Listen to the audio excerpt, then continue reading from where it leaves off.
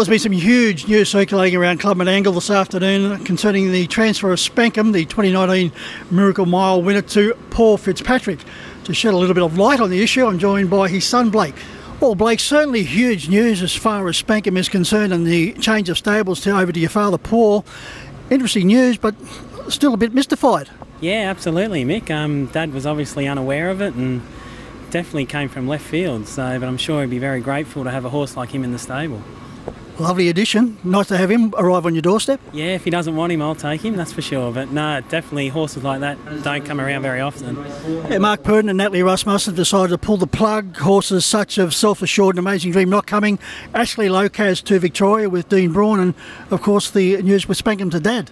Yeah, absolutely, and not only to Dad and Gavin, it's a great attribution to New South Wales racing as well. So yeah, I'm sure he'd be welcomed with open arms.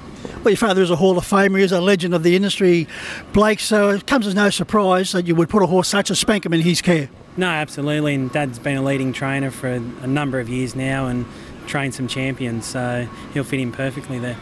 Gav's been having a great deal of success with a couple of other horses trained under your father's care in Pay Me Sam, up against the big guns of late, and also JOK. You think Gav might just step aside and concentrate on Pay Me Sam and let you drive Spankum? Yeah, I think he should, Mick, and I'm hoping he gets suspended, but unfortunately for me, he hasn't been suspended for 15 years, so I'll need a bit of luck, I think. I don't think you'll be getting Group 1 Gav off Spankum for anything, Blake. No, they don't call him that for no reason, that's for sure.